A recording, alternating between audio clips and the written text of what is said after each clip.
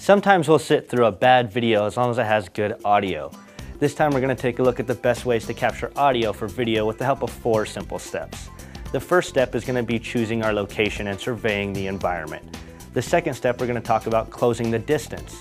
The third step, we're going to talk about choosing a microphone. And finally, the last step, we're going to talk about the simple problems you'll run into and how to fix them. I'm Tom Skoronsky, and this is Audio for Video.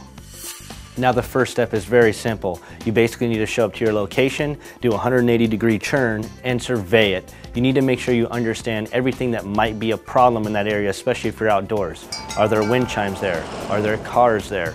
Is the wind very, very powerful? These are things you need to consider when you're out in the field, and especially when you're indoors, you need to make sure that there's nothing that's going to give off any ambient noise, and that you have surveyed your location and you are ready to go and everything is in your control. Now the second step you're going to need to pay attention to is the amount of distance between the camera and the subject, or whatever the source is that you're trying to get audio from. Now, if you are 4 feet away, it would probably sound like this. Hi, I'm Isaac from Video Maker, and today we're going to talk about audio for video. If you are 6 feet away, it's going to sound like this. I'm Isaac from Video Maker, and today we're going to talk about audio for video. And if you're 12 feet away, it's going to sound like this. Now the simple differences there is that probably you have noticed the closer you are to the camera, especially if it's an on-camera mic you choose, is the better audio source. That's the best way to pick up the audio.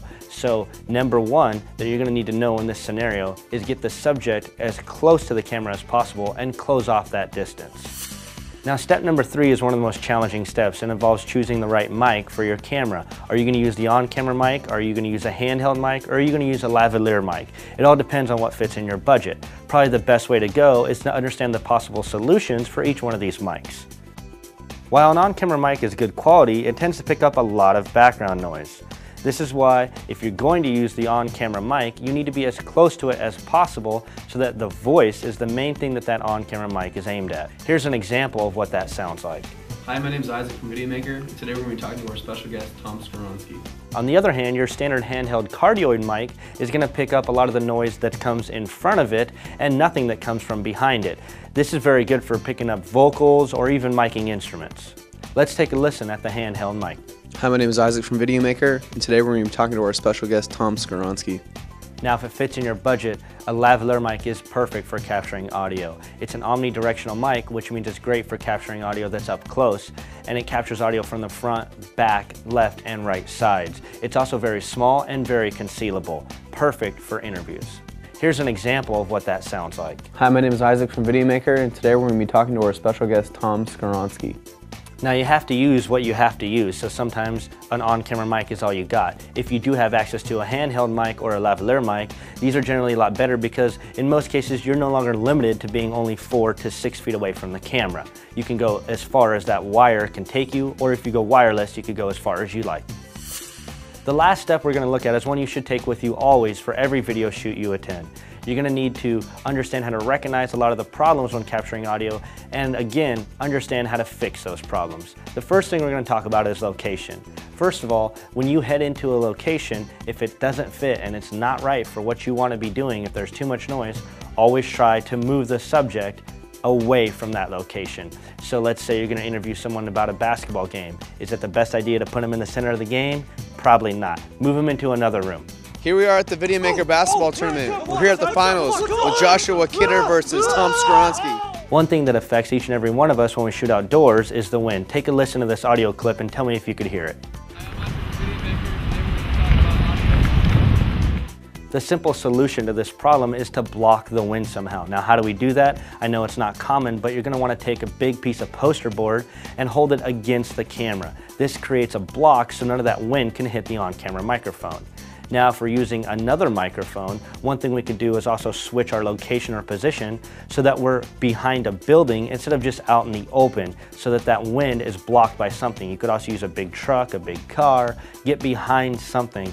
You could also turn the cameraman's back to the wind so that, again, anything you could use to muffle that audio will be there. Let's say you need to capture a voiceover. You want a very good story and you want to capture that person in their element, in their environment. Once again, just like the example with the basketball game, you're not going to want to film that person inside the actual basketball game. You're going to want to take them to an area where there's no noise. For this, we always recommend a closet. A closet is great for muffling sound. There's clothes in there, there's junk in there, there's probably a dead body in there. Great for muffling sound.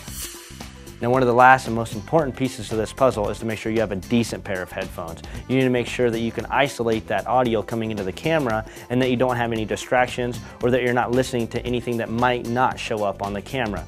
You need to make sure that you're only listening to the exact audio, whether it be from the on-camera mic, the lavalier, or the handheld mic that's coming into the camera.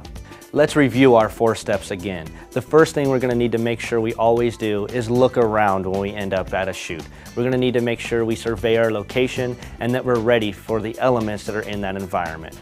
Step number 2, we're going to need to make sure that we close the distance, close the gap between the subject and the camera and or the microphone. Step number 3, we're going to need to make sure that we have the best mic for our job that we need to do. We need to make sure we choose the best possible microphone. And step number 4, we're going to need to make sure that if there's any problems in the area, we know how to fix them. Now remember, sometimes you need more than just visuals to tell a story, and this is where you need to pay attention to capturing good audio.